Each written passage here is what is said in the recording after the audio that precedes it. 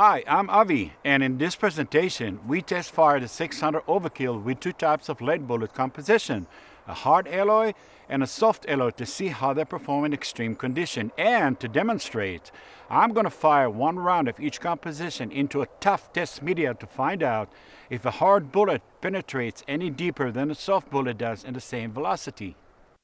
This one is loaded with 935 grain bullet composed of 20-to-1 alloy.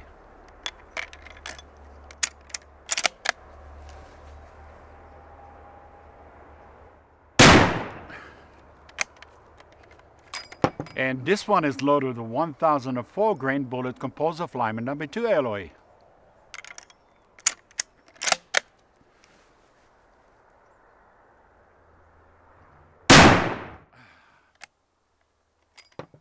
Okay, let's see what the soft bullet did.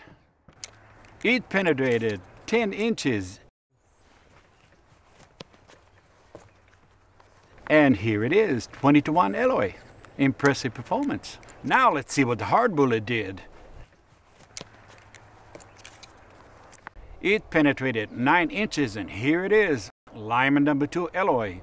Quite impressive. However, terminal performance seems to be identical. So obviously, lead bullets don't have to be super hard or heat treated to penetrate extremely well, as you can see in this demonstration.